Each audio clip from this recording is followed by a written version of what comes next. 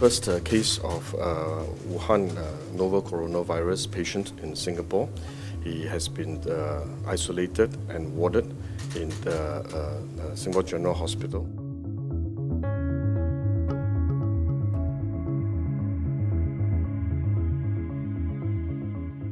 In the latest, Singapore has raised the coronavirus outbreak alert to orange. This comes after 3 more Singaporeans were found to be infected.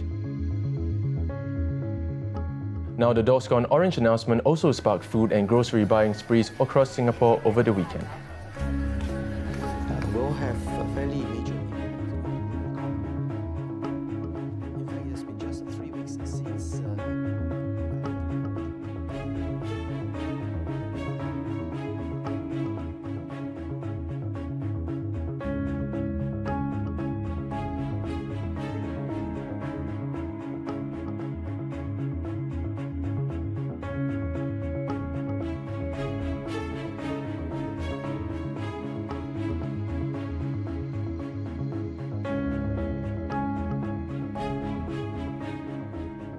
She developed serious complications and eventually succumbed to the disease after 26 days in ICU.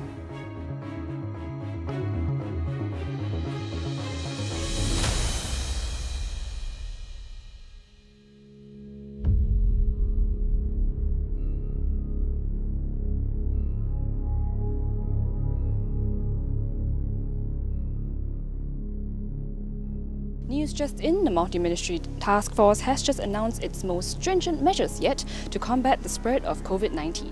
It's the last night where bars and clubs are allowed to be remaining open, and the scene is quite different. Starting tomorrow, they have to be closed until April 30th. It's the first day of circuit breaker measures in Singapore. Workplaces are shut except those in essential services.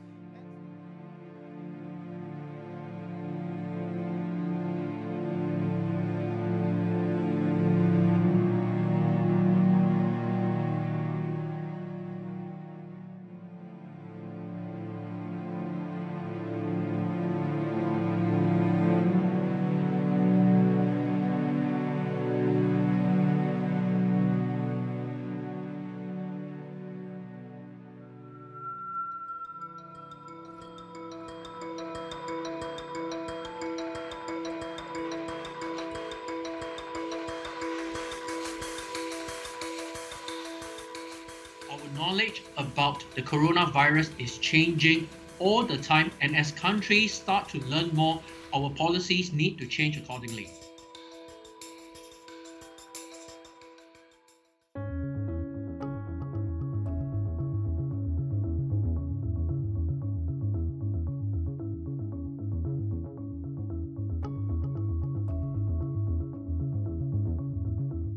Additional control measures have been implemented to reduce the risk of further transmission of the disease.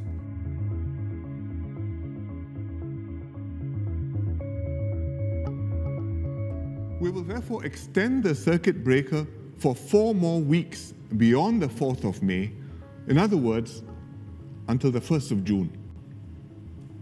Then, provided we have brought the community numbers down, we can make further adjustments and consider easing some measures. Your temperature. All right, the other hand.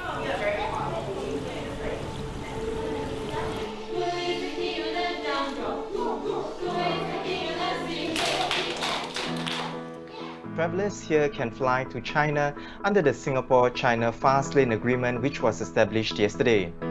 For a start, the new scheme will apply only to business and official travel for flights between Singapore.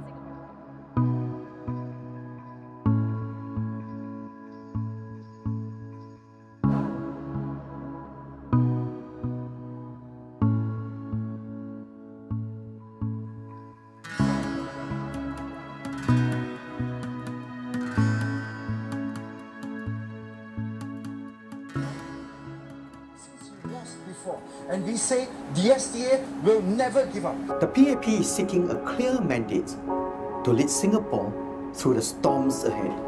What we are trying to deny the PAP isn't a mandate. What we're trying to deny them is a blank check.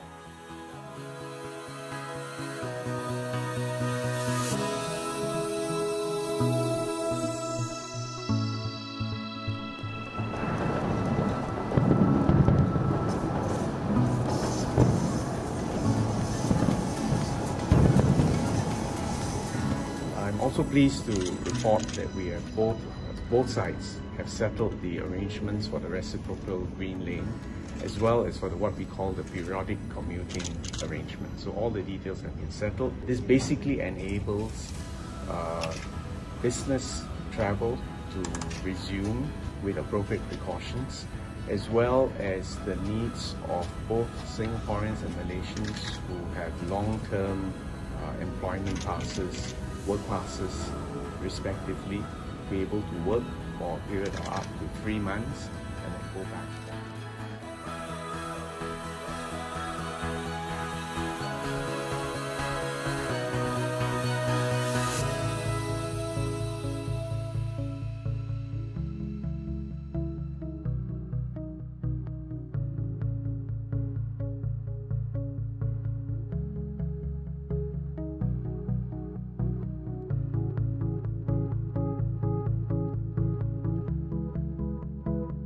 The launch of the travel bubble arrangement between Singapore and Hong Kong will be delayed to next year.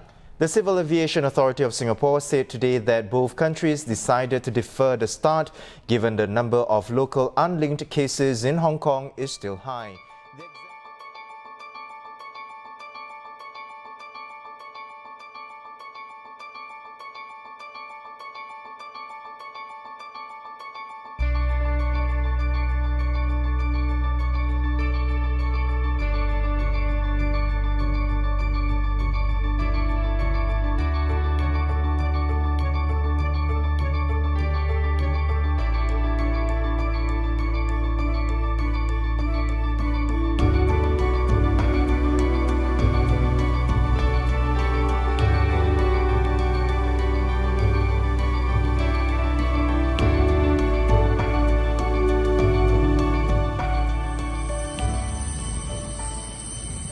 Making a very special delivery, the Singapore Airlines jumbo jet arrived at Changi Airport at 7:36 p.m. this evening, carrying the first ever batch of COVID-19 vaccines for Singapore and Asia.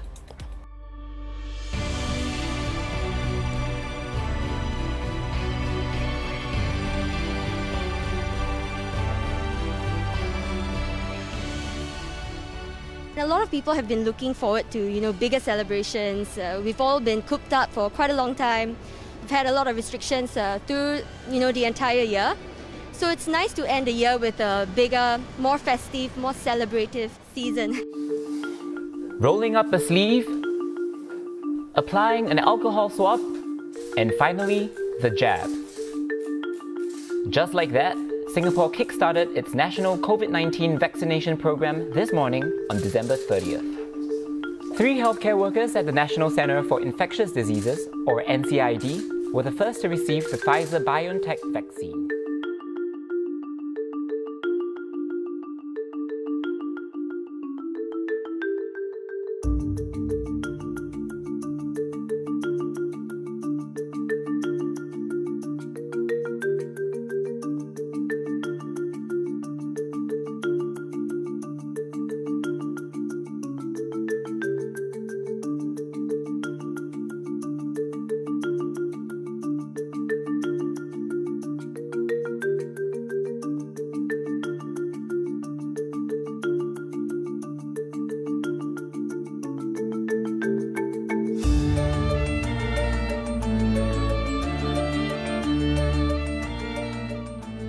From now till perhaps 1 year, maybe 1.5 years from now, I don't expect major changes.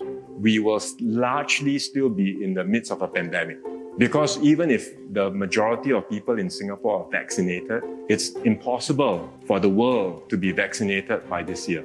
Over a 4-year time frame, 5 years, who knows exactly when, but at some point the pandemic will pass. Surely, no pandemic is forever.